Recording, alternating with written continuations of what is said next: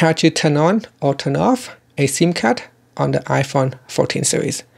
First, swipe up to go back to the home screen. From the home screen, tap on Settings. In Settings, go down and tap on Cellular. Then tap on the SIM that you want to turn on or turn off. So in here, I'm going to go into my home SIM.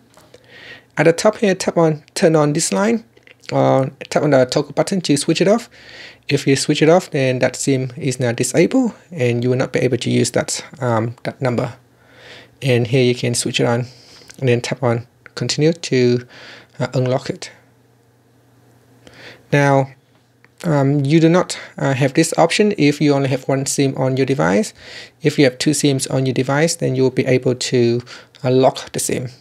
And that's it. Finally, you can swipe up to go back to the home screen. Thank you for watching this video. Please subscribe to my channel for more videos.